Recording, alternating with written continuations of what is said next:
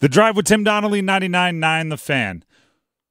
Carolina, North Carolina, the city of Charlotte have opened us up to one of the age-old professional sports debates.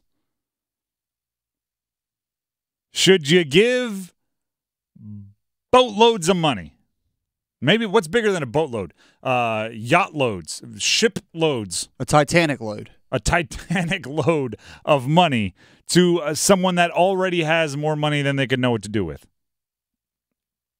The city of Charlotte and the Charlotte City Council voted to approve. They agreed to give a billionaire hundreds of millions of dollars. Panthers owner David Tepper, who is worth roughly $20 billion, that's billion with a B, as in boatloads of money, will get $650 million in taxpayer money for renovations to the team's 29-year-old stadium after the Charlotte City Council voted 7-3 to approve the proposal on Monday night. As part of the agreement, Tepper will contribute $150 million. He will also be responsible for cost overruns. Doesn't it feel like giving David Tepper more money? It feels a bit like giving salt water to a deep-sea fisherman. To me, it just feels like it's given him a lot more power than he already has. Feels like giving ice to an Eskimo. Feels like giving sand to a beachgoer. Like you already have it. Why do you need ours? This is tough for me. It's tough for me because I see both sides. I can't help but think about what that $650 million could do in other ways, right? Think of all the other stuff you could do for $650 million. Think of just 650 super deserving people. I'm talking about like heroes. I'm talking about people that lay their lives on the line, city workers, something teachers, something military, something. You give 650 of them $1 million. Seems like that would be better than giving it someone that already has billions. Right? And I know those surface level thoughts, like I caution against just using that direct A to B, like, that money could be spent on blank, right? You can go do the whole, right? The thing you do when the Mega Millions gets over $1 billion and you start doing like, you could buy this many Corvettes, you could buy this many houses, you could buy this many Costco hot dogs, you could buy this many, and you just play that game. Yeah, $650 million is going to buy a lot of stuff. Could do a lot of good, right? Every time anyone drives over a pothole in Charlotte, guess what they're going to be thinking? Yeah, the money to fix this pothole probably went to David Tepper's pocket so he could build a better stadium. But you also got to know the way the world works. Keeps the Panthers in Charlotte? Is that a small price you pay for all of the good and all the economic benefit that comes with having massive NFL football games in Charlotte 8 or 9 times a year? I mean, I don't know if the NFL is similar to the MLB Players Association, but there could be some sort of contract that says, the locker rooms have to meet this sort of standards. There have to be this amount of athletic trainers, this many weight room accommodations, because if we're being completely honest, that's one of the reasons why you're seeing minor league baseball die out so much here in the state of North Carolina.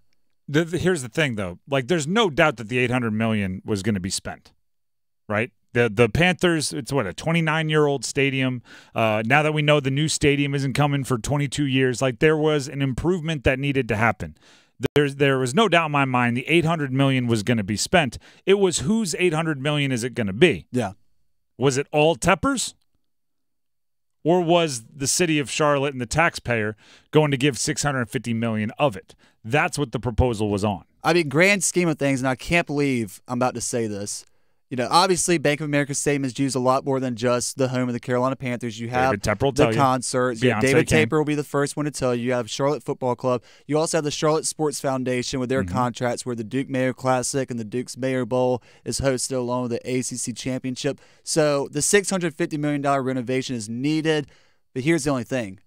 The product on the field has to deliver a lot more now, in my opinion. You've touched on one of my pet theories, but let me come back to that. All right. you don't want to play necessarily super hardball with Tepper, and then only to have him pick up and go to San Antonio or go to I don't know, Toronto or one of these other places that is clamoring for a team. Because I don't think Tepper cares as much what everybody thinks about him, right? Sure, if David Tepper were to pull the team and leave Charlotte, it would make him public enemy number one in North Carolina, but he doesn't strike me as the kind of guy that's like, you know what, public enemy number one is going to affect me. So you don't necessarily want, because part of me thinks that taxpayers and elected officials and Charlotte City Council members with votes should just look at him and say, ha, no, pay for your own darn stadium. There was when Bill Simmons hosted a show on HBO, they had a commercial that was like, I believe the 86 Celtics are the best team ever, and I believe and I believe, and then the last one was, I believe billionaires should pay for their own bleeping stadiums, and it was like, ooh, edgy. But I do kind of believe that billionaires should pay for their own bleeping stadiums. I just don't know if it's worth planting your foot in the ground there and sticking to your guns if it means losing your team completely. Now we get to the pet theory. Right? Now, Graham talked about the on-field results. I've long said this. What you should do, and I don't know if a team would ever agree to this. I don't know if it's legal technically, but if I were one of those city council members, I would work my hardest to check out the legality of, can we put some kind of, you unlock more taxpayer funding, the better the team is. So it's like, yeah, we're gonna put $650 million aside, and you get $50 million for every 10-win season you get. Every playoff win, you get $200 million. Some way that you have to earn it to make sure that teams aren't using your taxpayer money as a cash cow for themselves without doing the thing that's going to energize the community. Because you can do that, right? David Tepper can take $650 million, throw in $150 of his own millions of dollars, and turn the Bank of America into a state-of-the-art stadium, and then not worry about winning football games, and instead worry about bringing more and more concerts and just printing cash that way. So I'm going, no, I want some kind of commitment that you're going to do the thing, try to win every possible game, because you see it in baseball and it's disgusting where teams are like, we can't win, so we're just going to be as profitable as we can, and we're going to bleed and milk all of our fans out of every last dollar they have, and we're going to make money, and we're going to finish dead last. And that's what I would be cautioning against. I love when you see a lot of sports teams do this every now and then, and I'm not trying to drag the Carolina Panthers through the mud when I give this example, but you'll see these sports organizations that care deeply about their fan base, and I believe the Carolina Panthers as a whole care about not just the state of North Carolina, but South Carolina. You have the whole One Carolina motto that they do. But you'll see where they'll put out these fan surveys where it's like, how can we accommodate the game day experience? What can we do to make the stadium better? And 9 times out of 10, when it's a situation like we saw last season, you'll just see option C or option D, make the team better.